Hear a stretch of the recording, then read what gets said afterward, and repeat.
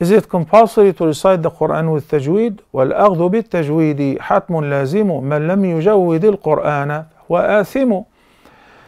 Really, to look into the tajweed of the Quran. If you do not recite the Quran with tajweed, you do not actually recite the Quran properly. So reciting the Quran in the same way it was revealed is compulsory, and tajweed will enable you to do that. And it is easy, it is affordable, it is accessible. If you allow yourself a few classes to learn how to pronounce the Arabic alphabet and the articulation points of each letter, and then the characteristics of these letters, you will be great. In addition to some of the ahkam such as the non-vowel noon, the non-vowel meme, the mudud, and that's it.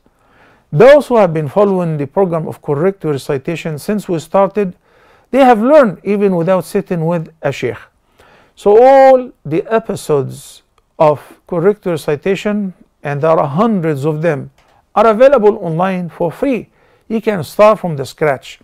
I remember 15 years ago, I actually designed a new graphic program to show the mouth cavity as how to pronounce each letter.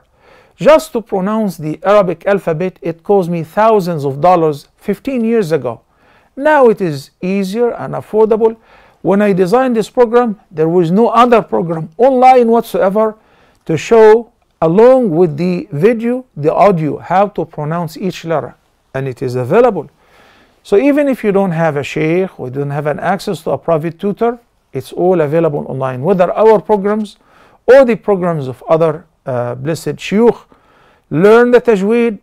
It is a must to recite the Quran the same way that the Prophet ﷺ recited it, and the same way his companions have learned it and recited it from Prophet Muhammad, peace be upon him.